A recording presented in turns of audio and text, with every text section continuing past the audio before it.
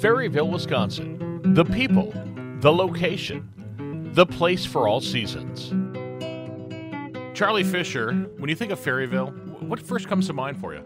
The river. What about the river? Oh, the Mississippi. It's one of the widest spots of the Mississippi, Bob. And I've been in sales for a long time and seen a lot of the Mississippi River. But quite honestly, the river has a real dynamic in this part of it. You know, a lot of this, as my father-in-law used to say, was hayfields and ballparks until the dams came in the 30s.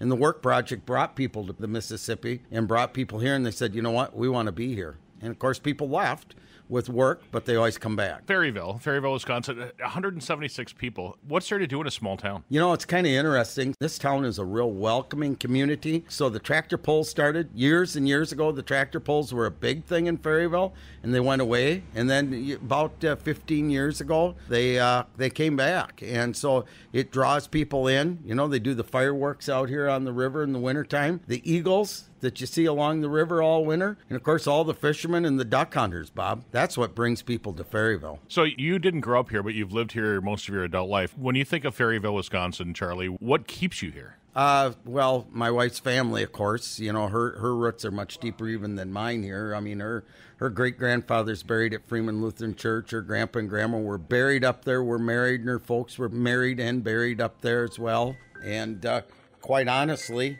we were married and buried there as well. Or you're buried there? Not buried Charley, there. Look damn good for being buried, dude, man.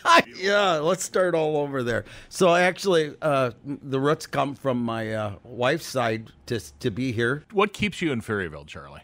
The people. It's really a good group of people that are here, Bob. And for that, we really appreciate it. It's the people. And the environment, because it's a great area. I mean, you know, there's fishing, there's hunting, the scenery here is good. You didn't grow up in Ferryville, but you've raised your children here, you live here, you've got a farm here. Why Ferryville, Wisconsin? You could live anywhere. My wife's roots, of course, are from here, but the people, Bob.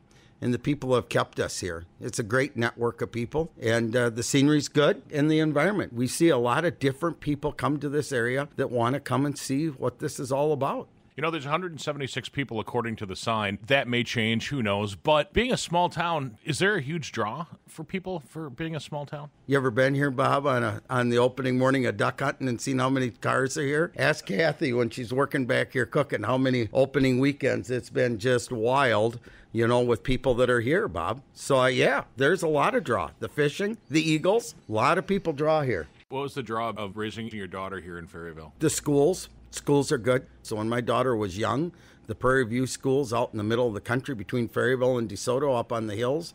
And it's a good group of people. Again, I got to say it, Bob, because it's the truth.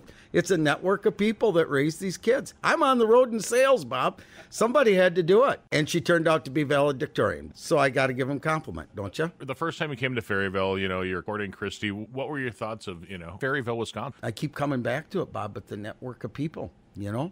There's a group of people here that are different than in a lot of areas. The cliques aren't the cliques in Ferryville, Bob, because it's such a melted pot of people that have came here and have been able to adapt here because of 170 some people is all in the community. People welcomed you into the community. So you start to see people and you start to know people, and you got involved in the church, and you got involved in coming downtown, having a few beers and knowing the people, and the people that couldn't wait to be here on weekends, Bob, from their jobs, whether they were in Chicago or they were in Milwaukee or they worked in Janesville. They couldn't wait to be here in Ferryville. So anyway, yeah, Ferryville's been a great run. You keep bringing up people, Charley, and I agree. The people in Ferryville are fantastic. The sign says 176, but I mean it's more than the 176 people.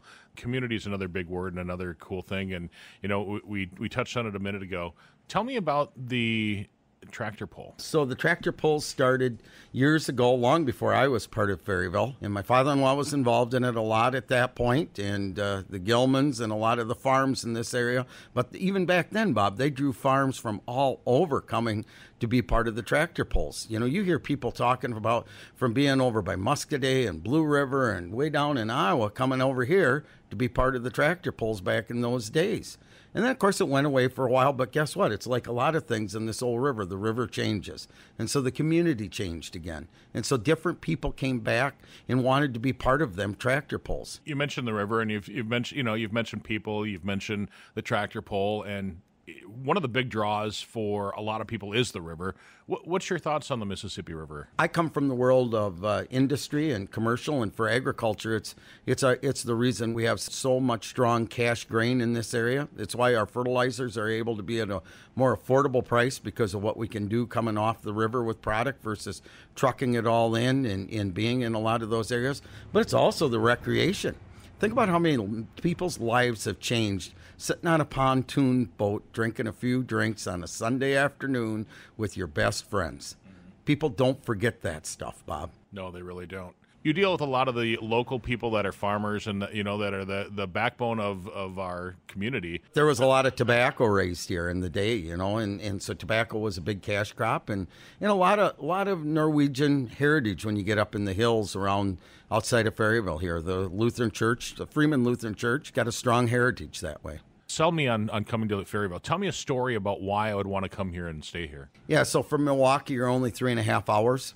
So it isn't like it's a 3-day run to come out here and be part of this. When you get here, you're going to see some of the prettiest area that you'll see. Just comparable to the Black Hills. People love to go to the Black Hills to look at the hills. Nice hills out in Black Hills, but they don't have the river like we've got here, do they, Bob? No, they really don't. And 3 miles across here, one of the widest spots in the river, right here in Ferryville, Wisconsin. And you look out there, and I mean, it's an amazing view. That's why we were blessed looking back on it now that farm up on the ridge right beside us turned into Eagle Mountain. We got discovered, Bob. And so once we got discovered and people started to buy land here and become part of the community, it was like they wanted to stay. But part of that was really because of the people that were here initially that kept them here, introduced them and brought them into the area. When we moved, that Eagle Mountain was nothing but a farm called the Lau Place, and it was there was a set of buildings there and a tobacco shed, and they burnt the whole thing. They started building roads. They started making views of the river, and we met so many unique people that have came here to be part of the community. Got to tell you a story about that was really interesting. So years ago, Christie, Ruben, and me, we had tobacco right along the road there, and a guy stopped, and he built a new house out here. He was a lung surgeon in Chicago, and he said, I want to stop, and I'd love to buy 3 leaves of tobacco. You can have them. What do? I'm a lung surgeon, and I want to show people what kills them. So he got 3 big leaves of tobacco and took it back to his office. And he always told us he had them in his office and said, "We raised this back where I have a house at. We raise it." He wasn't raising it, but he was part of the community, so he was a wee, Bob. What's your favorite story about Ferryville? I think one of the things that's one of my favorite stories is actually I've been part of celebrations of life. We don't call them funerals anymore, Bob. For a couple of really neat people over the years, Tom Tower, who was a big part of Ferryville, and he loved Ferryville. He loved the community. Wilbur Dinger was an old guy that used to be downtown here a lot, that was a great part of the community, that they liked the community. They had a passion, and they're all resting here now. And so we were part of their life and be part of celebrating their heritage here. So when push comes to shove, this is where I want to be. Ferryville, Wisconsin, truly the place for all seasons. For more information, visit ferryville.com.